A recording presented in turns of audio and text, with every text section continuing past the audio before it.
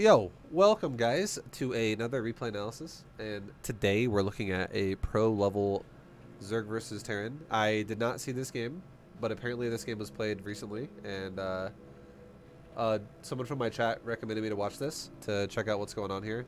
They wanted to see this from the Zerg's perspective and just see how this goes. The words exactly to quote him was, "I'm trying to adopt this playstyle. Can you break it down? Go over this replay for us, please." And I'm interested, so let's check it out. Rogue is amazing. Rogue is like fucking one of the best Zergs there is you'll ever see. So hell yeah, boys. Let's see how Rogue plays this shit. Yeah, and I have no idea how this is gonna look. Like I said before, I have not seen this particular game, so we're all in for a treat. So far everything looks pretty normal. Rogue is doing a half-assed, or just joking. For some reason, I thought he didn't have a double stack. Notice how he's got double drones on every close patch, guys. And notice how his far patches have 1, 1, 2, 1. This man respects a good economy.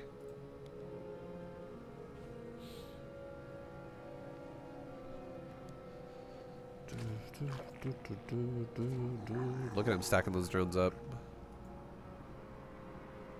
He's not letting his drones run around like idiots. My man. That is a 16 hatch.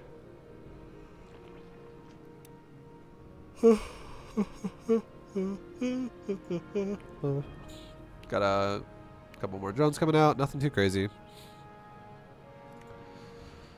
I fucking love it. Rogue's leaving a second overlord in front of his base. Hell yeah, dude. Getting ready for those potential bunker rushes. I fucking love it. See, like, Rogue actually is opening up the same way I feel like I like to open up in this matchup so far. I love it. Makes me happy.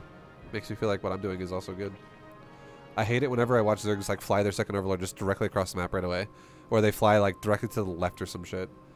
Whenever you see a Zerg do that in a tournament, it's usually because they studied their opponent and their opponent is prone to doing that.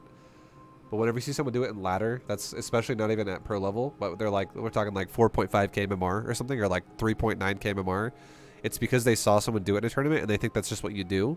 When in reality, the only reason why the person in the tournament did it is because they studied their opponent who is prone to proxying in that area or something. So it's not the same thing. So I really like this. This is like, if he were to get proxied, he could always hide the overlord right here and not die. And then he would also see it before it became a problem. I love it.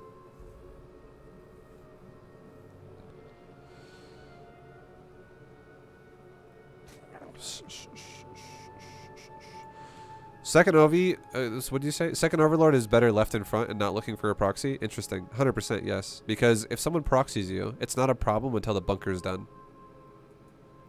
Think about it like this for a second, okay? People out there might not understand the timings on how this works. If someone proxies you and they build a bunker, it's not a problem until the bunker is done. But then when the bunker is done, it's a fucking problem. If they rush it as fast as they possibly can. And if they don't rush it as fast as they possibly can and they wait, let's say they wait until they have 7 Marines and then they build a bunker. And then they walk over and try to like build a bunker and, you know, set up then. Not when they have no Marines, but when they have like 7 Marines. You're gonna have like queens by then, and you'll also, your first overlord by then should also see the fucking Terran's base. So this is kind of weird though, I'm not gonna lie. This is actually kind of weird. He's setting it to the back of the main. I'm not too familiar with why the fuck he's doing that, but yeah. I love the second overlord though. Yeah, there's no downside to leaving your second overlord here at this point in time at all.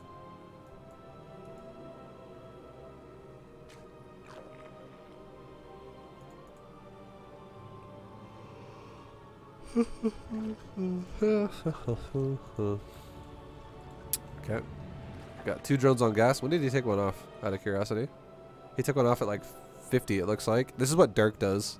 I see Dark do this all the time as well. Yeah. Takes it off so early. Like basically as soon as the natural is like ready to go, he's already taking drones off the gas. It's definitely a mineral priority build, not a speedling priority. This means he's defensive at the opener at least. He's not going to be doing some type of aggressive timing to start the game off with. Very interesting. I don't know. That's a weird overlord to me. I mean, he'll see if something moves down the south side of the map, but he's blind if anything goes down the middle right now. Super weird. He's got 2 queens. Taking a creep tumor and a inject. He's already got his 3rd down so goddamn. When did he take his 3rd, dude? My god, that's so fast. I love it. He took his 3rd at 28 supply. Right before zergling speed. I love it. Love it, love it, love it, love it, love it, love it, love it. Love it, love it, love it, love it, love it, love it, love it.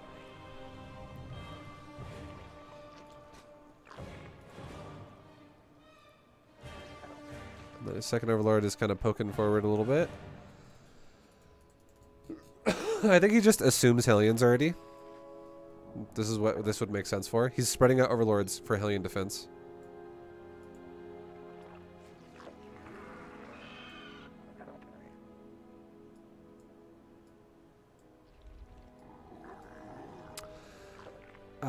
Yeah, it's super interesting, man. You know what? Also, I have an idea. I think I understand why he did this. Let me tell you right now. I was thinking about it. I was like, well, do I really like what he just did here? And I was like, no, I don't really like it. But you know what? This is what I guaranteed happened. Listen to me. This overlord here was just a spotter in general to give him a little bit of a warning in case something comes to his base like a Reaper or eventually like a Hellion or something like that, which is fine. However, I guarantee this is where studying comes in. Do I think you should do this every single game? No. Do I think if Rogue was here right now sitting next to me, do I think that Rogue would say, oh yeah, just do this every game now, forever? No, he probably wouldn't say that. You know why he probably did this? He probably did this because he plays against Byun, and maybe, or either that, or he has studied Byun, because again, this is a tournament game. Players tend to check up on each other before they play each other in tournaments to see what their tendencies are, like what their current up-to-date tendencies are. And I guarantee if you go back and watch some of Byun's games against Zerg recently, on this map in particular, I bet Byun opens up with double Marine and he tries to kill Overlords as they scout. So if I go back and I look at Byun's perspective now, I guarantee he goes Overlord hunting. Watch this. I bet he goes Overlord hunting. Double fucking racks.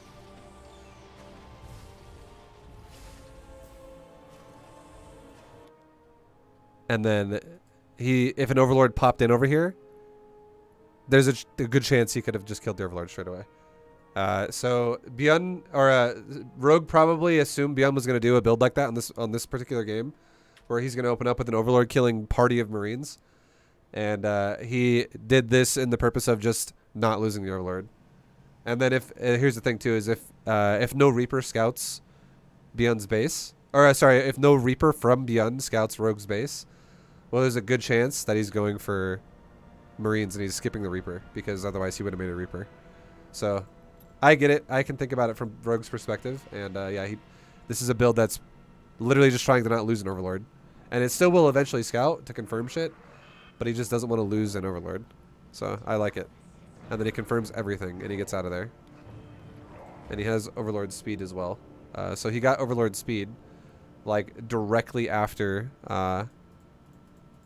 Zergling speed. And I don't think he ever took any guys off gas after he took guys off gas for speed. Yeah, I think he stayed on 2 guys on gas the entire time. And then he just got speed on Overlords a little bit later. Yep. I like it. It's a safe build. It's very, very, very safe opener. And the reason why as well, anyone out there who's like, well, would this work on every single map, or why does it only work on this map? It really works on this map, and the reason why is because there's no cliff in the natural.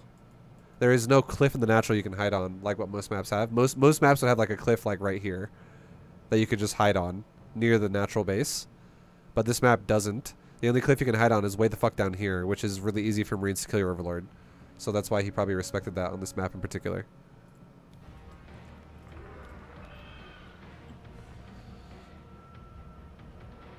And now he knows it's a 2-on-1. And he's making drones for now. He's got only a couple lings. Realistically, he doesn't even need lings yet anyways. I agree with what he's doing. He made a few in case a Reaper happened, because he doesn't know otherwise. But he's not making lings until right about 420, which I think is perfect. And the reason why is because if you make lings around 420, and you start making lings then, you get an amassed amount of lings right around 5 minutes. Like you'll be able to build up to a good amount of lings at like 5 minutes, and 5 minutes is right when the medevacs hit you. So, I love it. I think Rogue's response to this is perfect so far. I like it a lot. And then right now, about 5 minutes, is when 100% he's going to be getting attacked.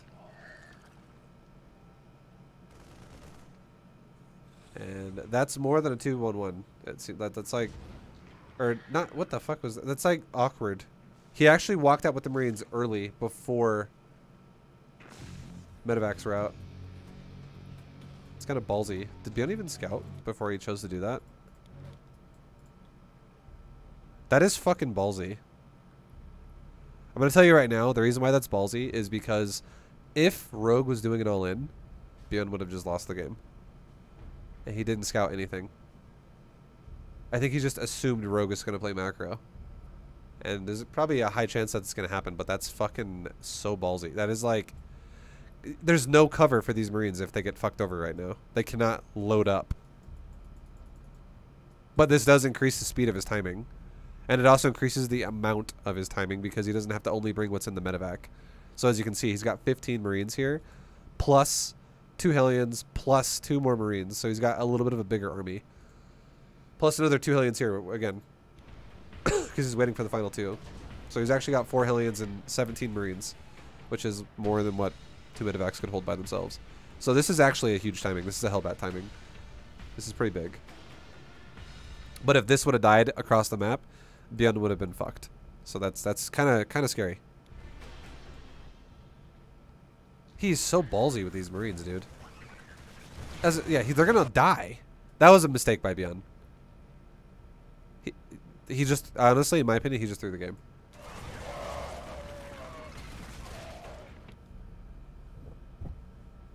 That's exactly what I'm talking about. If you like, that's fucking like him already walking across the map is ballsy, but he walked on fucking creep,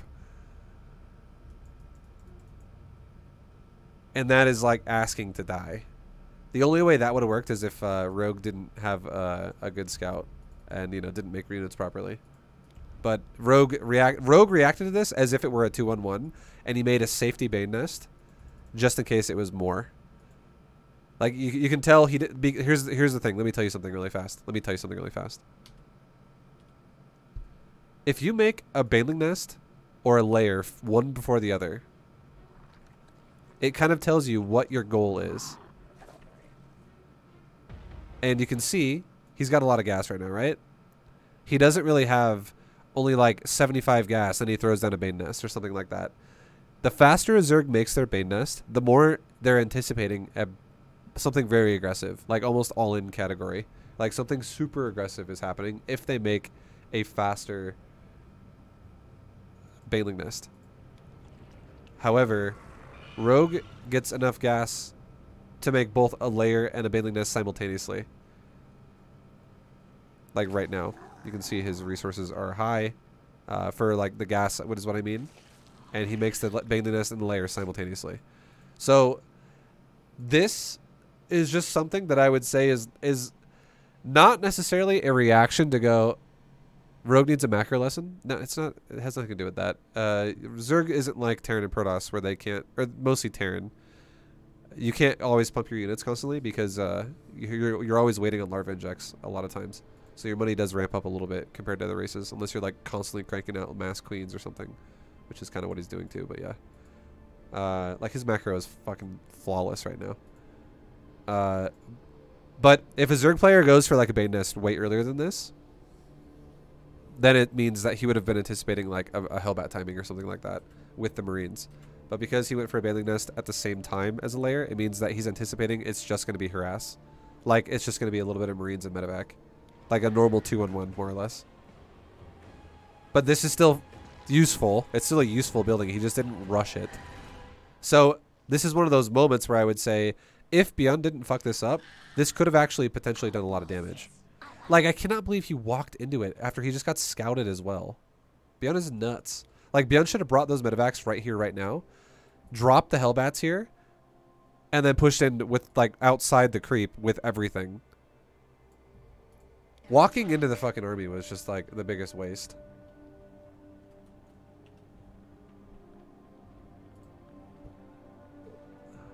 Yeah, it didn't need to happen.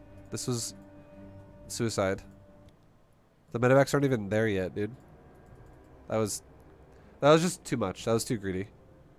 Because I'm gonna tell you right now, if these, like, this is gonna set the pace for the game heavily. This is how pro games go. What's about to happen is literally gonna set the pace for the entire game now. And if Byun had landed his Hellbats like right back here, and then moved in with everything at once, Banelings are not ready yet. So I feel like this Baneling nest was actually mildly late versus what Rogue is dealing with right now. Mildly late. Would I say that Rogue's going to die right now? Definitely not. I do not think Rogue at all is going to die right now. At worst case scenario, Rogue would just lose more lings than he wants to, and it would become a little bit inefficient with Larva. That's a worst case scenario for Rogue, because he has enough queens as well to make sure he doesn't die. There's no fucking way Rogue is dying right now. It's just that Byun, if this attack was set up properly, Byun could have actually traded maybe like 30 larvae off of the zerg, or like 20 larvae off of the zerg. Like maybe he kills like 30 lings, and then, you know, Rogue has to make like more lings than he wants to, and then it wastes more larvae from Rogue to not make drones instead. Because if you force a zerg to make a zergling, you indirectly kill a drone like that, because they don't get 2 larvae. They only get 1 larva per unit. So whatever unit every time you force a larva to be a military unit and not a drone, that's a drone they don't have at that point in the game. So this is just a missed opportunity for Byun, is all it is. This was too YOLO.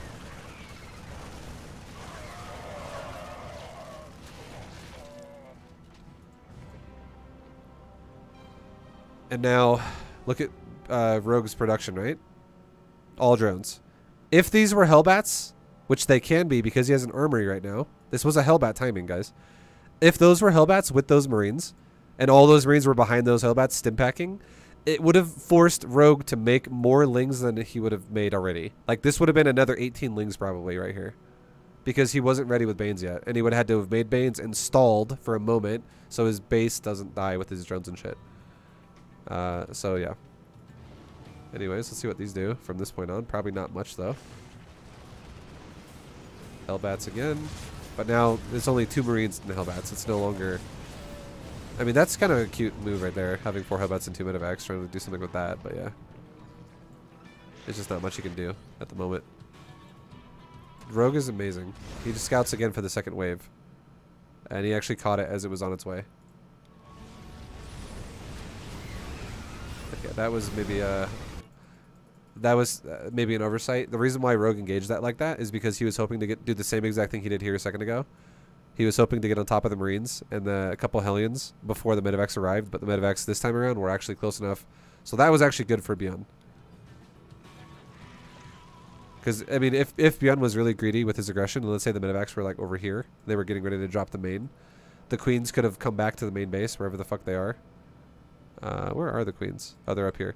The queens could have come back to the main, or if the medevac dropped here, even better for Rogue, right? But yeah, if they were out of position, obviously these lings would have killed this entire army again, which would have been game over entirely. So nice job by Byun by regrouping.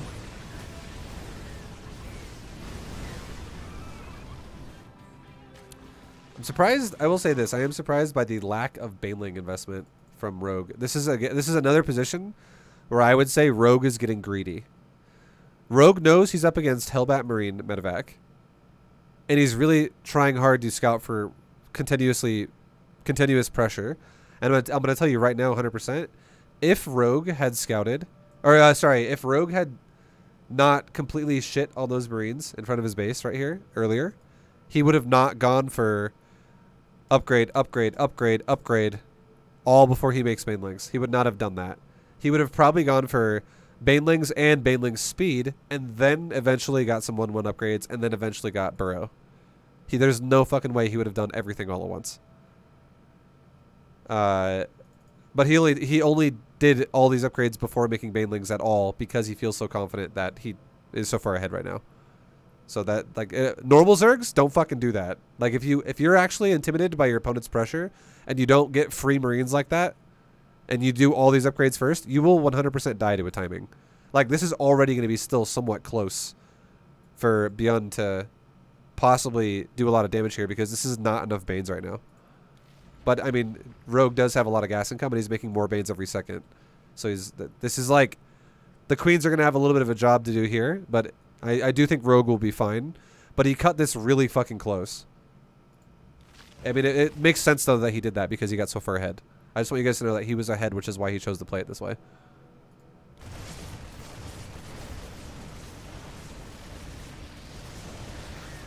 Here comes the Banes. He's trying to, like, surround the Hellbats and Marines.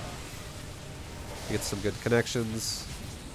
This army dies for Byun, and now, obviously, as you can see, because of the Queens and because of how the previous amount of how ahead he was, now he's super far ahead because he was able to squeeze out 3 base income with a 4th on the way with all of his upgrades prior to his Baneling investment. So he is Rogue is in almost like an unlosable position right now.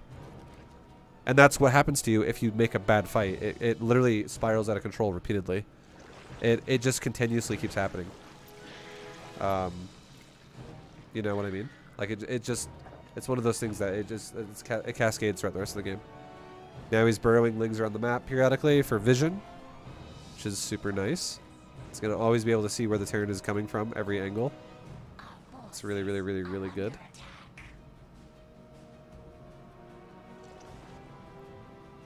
Like drone wise now, he just also saturated his 4th base after he killed that last army. So now he's on like a 4 base full economy versus a Terran who's on 3 bases at this point, which is again super nice. And behind this he's going mutas, which is, I would say, really good. Mutas will like, he already has good control of the ground anyways as it is. Mutas will just shut down more drops very easily. So I mean, Rogue's position in this game is like fucking amazing right now. Oops, I didn't mean to do that.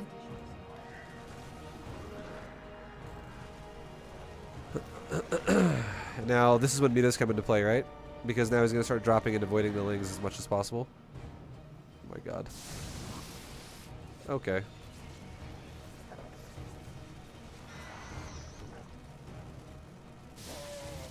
Oh my god. Oh my god.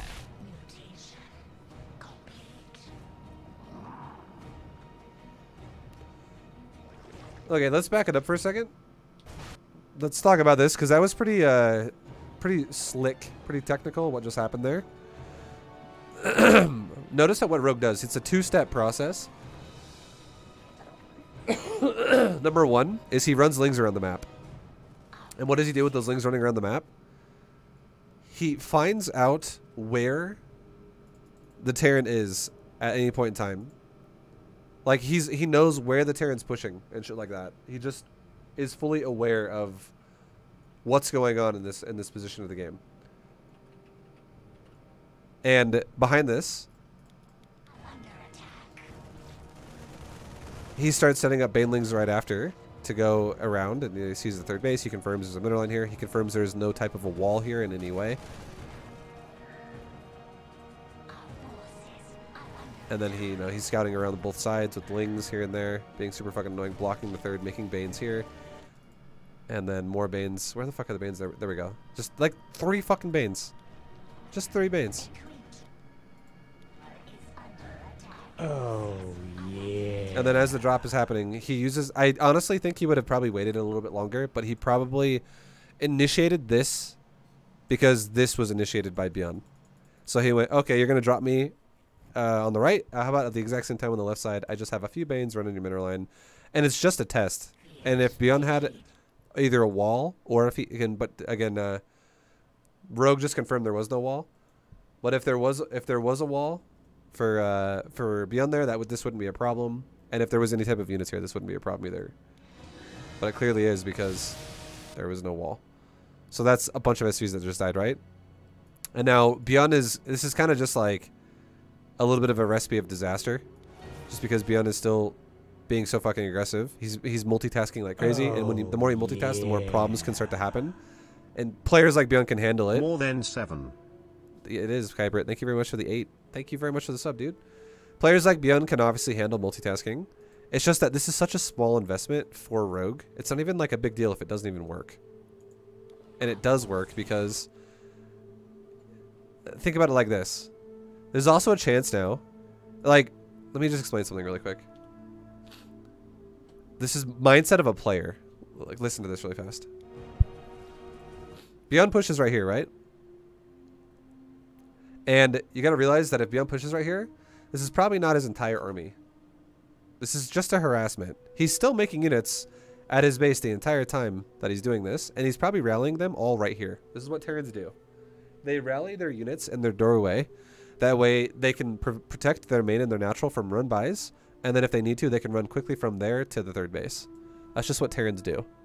It protects them from random run-by garbage. However, Byun was just scouted earlier by Rogue, and he knew that, and Rogue knows there's no wall there, so Rogue decides to first attack this side, because most Terrans have the concept of standing in the doorway with their units at this point in time. So when Rogue does this right here, and attacks this base here with these Banes, there is a chance now that since Byun doesn't have a wall here still, and it's kind of like, well, fuck me, right? That sucked. Byun might now move what is in the doorway down to here. And then Rogue follows it up with a timing going here. So I would not be surprised now if units are walking down to this area to go protect that area, because it's open and exposed and it just took damage. And now, right after that, Rogue goes into his fucking main base. This is literally Rogue playing the shit out of Byun right here. He is manipulating his movement, and that is really fucking, you know, that this is obviously a reason why he's such a fucking good Zerg player. And then Byun obviously catches it too, but then Byun's like, oh my fucking god, okay, I just moved. I literally just came down here to protect this because this is late.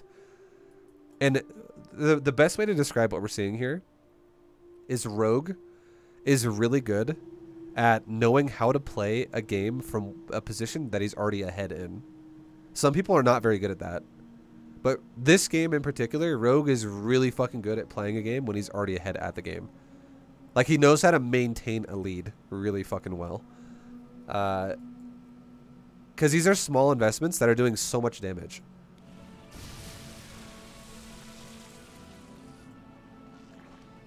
And then now behind this again, he has mutas that can completely deny these medevacs.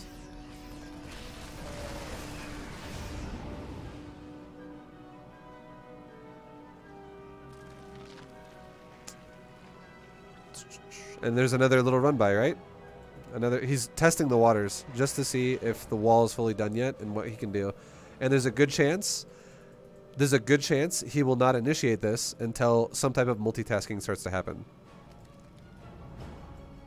So he just scouted, there was the drop on top right still with his lings. So now he's going to initiate this, and at the same time he initiates this, he'll move this in to the third base. The only problem with this now, though, is that Byun just made a sensor tower. So now this is a good chance that this might not work anymore. There's a chance it might not work. He might still go for it, but yeah. I mean, Byun's going to know now because he's got a fucking sensor tower. So, yeah, Rogue decides, you know what? No. I take it back. I'm not going to do that. Oh, yeah.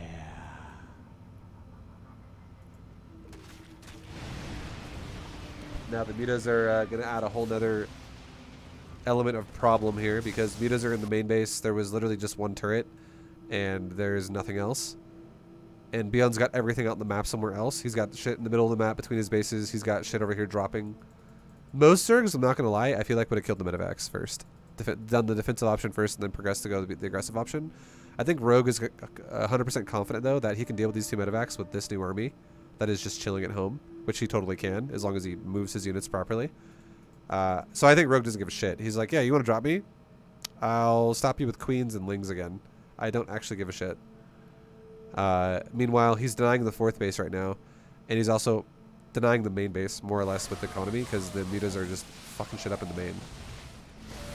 And then this is crazy, because if you think about it like this, Rogue is forcing a situation right now that is... he's forcing Byun to react to the mutas. Byun has to send Marines back to deal with the mutas. And what's happening at the exact same time is Rogue is now also engaging the army of Byun at the same exact time with Ling Bane on the outside. But that is now split amongst itself because it has to deal with the mutas. And the mutas could literally just run away now because they don't want to fight the Marines that have now made this army substantially weaker to the Ling Bane.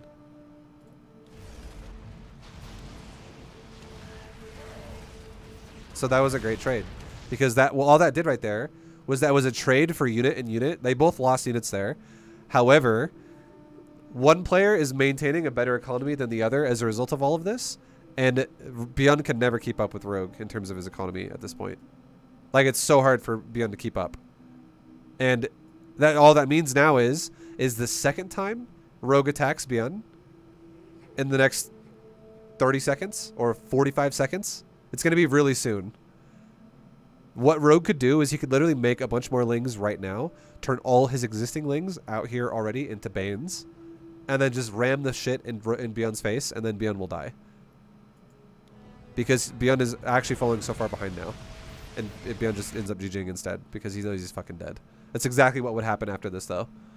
Like, Byun actually got played really hard by Rogue here. And honestly, again, from pro perspective, this happened because, number one, Rogue is really good at playing from a position which he's already ahead in. That is the biggest reason why this game went this way.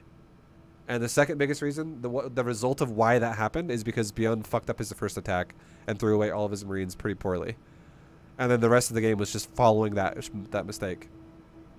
So, Byun probably kicking his own ass right now, being like, why the fuck did I do that horrible attack with my Marines early on? I should have maybe, like what I was saying, grouped up outside the creep and then went in. I shouldn't have walked on creep without any medevacs there. That was silly. Because he was literally like 2 seconds from doing the timing either way. He was right there, but he just walked in a little too early, and then he was like, oh, well, medevacs, let's go home now because, or let's leave this area because there's no way this works now. So, anyways, good job by Rogue. That was a super clean game, honestly. Very clean. I liked his opener. Rogue's opener was, I feel like the Overlord positioning was meta for the map and also for his opponent. But his build in general with the Link speed, Overlord speed, super fast third, I really like it. That was actually a super clean build. And then, again, any zerg out there, I just want you guys to, I want to make sure you guys understand this. If you think you want to copy this build, do not, I repeat, do not do what Rogue did here, where you go for double upgrades and burrow and Bane speed before you make a single Baneling.